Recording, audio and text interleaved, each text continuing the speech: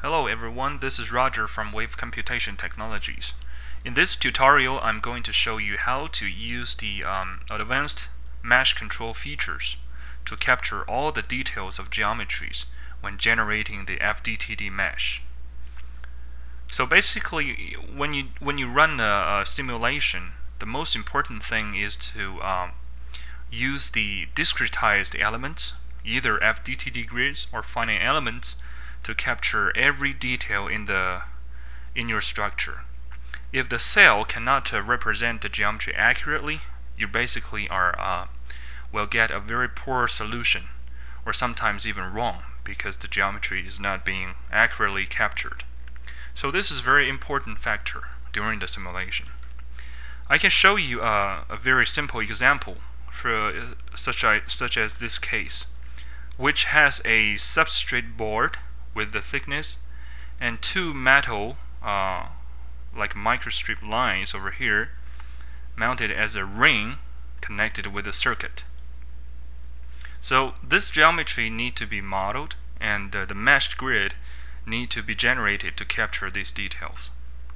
So first of all, if you take a look at this the side view, you will see I have 1, 2, 3, 4, 5 arms, okay? And I draw these 5 arms separately. As I show you over here, this lists all the solids.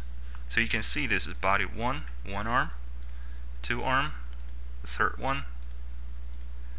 There are 5 of them in total. So the software can automatically capture all the details of if you draw geometry in this way. So if I show you the mesh, as you can see, click this button, the grid will be generated, and as you can observe, all the details of the geometry will be captured by the FDTD cells. Okay. Now, because these are separated geometries, so each geometry is treated independently when generating the mesh. Now, if I do a union operation, for example, I combine these 4 arms together by clicking this union, now you will see this geometry is combined as one geometry, not 5 anymore. So what you can observe is that this is still the mesh grid generated, but as you can see, all the details is lost when the software is generating the mesh. Now the reason here is because this geometry is treated as a single geometry, and only the bounding vertices, bounding box, is assigned a critical point when generating the mesh. So in order to capture all the details again, we need to use an advanced feature when generating the mesh, which is called MeshControl. So what you need to do is to double click the item of your geometry, and in this dialog you can choose materials and all the operations. You can see you union all of them together, right? And the name, transparency, and things like that. And here there's a button, it's called mesh. You click that, there's a additional window comes out. Okay, so you have the option like use additional control points when generating the mesh. Now as you can see, only the bounding box, body bounding box, is used. That is why, as you can observe here, only the outside exterior region is captured by the FDTD cell.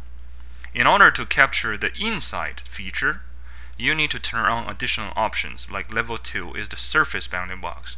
That means every surface of this object, the points, will be treated as the critical points as well when generating the mesh.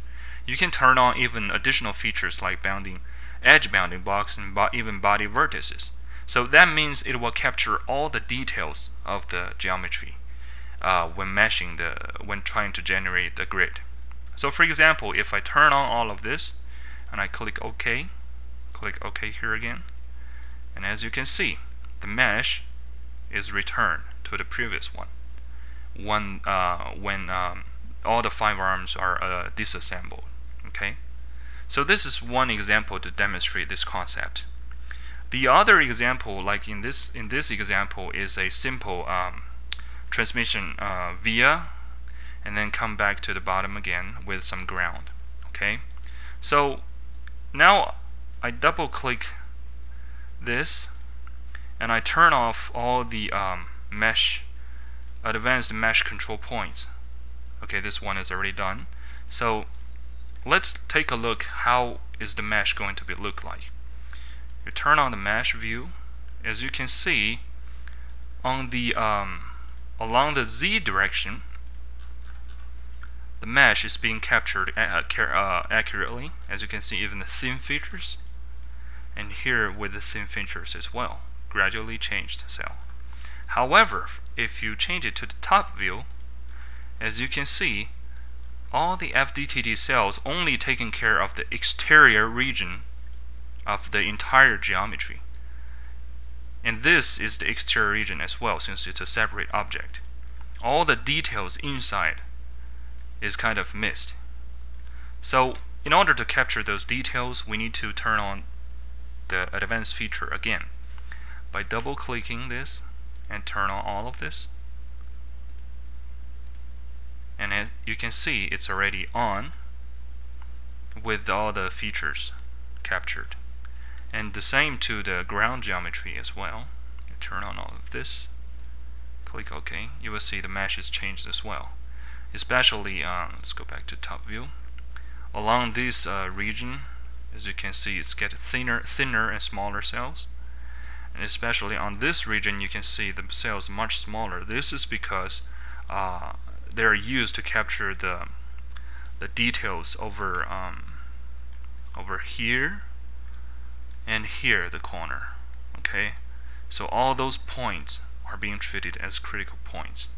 So it is very important for you to understand that in order to let a simulation run accurately and even correctly, you need to make sure the FDTD cell and the mesh is completely representing every detail of the geometry. Okay, of course this will increase the computation cost of your simulation. However, to get the correct solution, sometimes there's no option, but have to balance between the cost and accuracy. Okay, so that's all for this advanced mesh control features. All right, thanks.